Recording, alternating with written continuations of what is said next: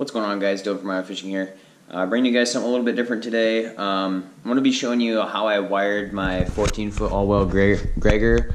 I pretty much went all out in this boat, like gas struts and everything. I just got these in today. So, yeah. Anyway, this is my switch panel that I put in. This is a step to the front deck because it's pretty high. So I decided to add a step, and I needed a place to put my switch panel. I didn't have anywhere else to put it. So I'm going to take these screws out, and then I'll kind of explain to you guys what I did, what helped me understand it, and basically how it all works. So let's get right to it. So basically, the easiest way to understand this is, here is my hot and my cold for my front nav. Let's just say these are my front navs. I run the negative wire to the bus bar, also the ground.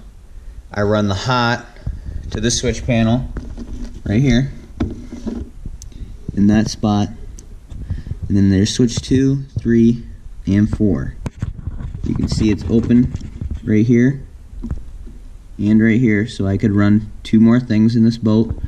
However, I have my rear nav here and my front nav right there. Obviously, the black wire is your negative and the red is your positive.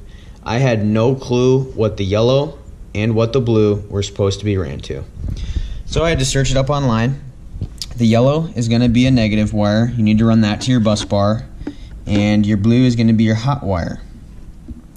So basically what you do is you run your yellow to your bus bar. You run your other negative to your bus bar here, like that, these two here.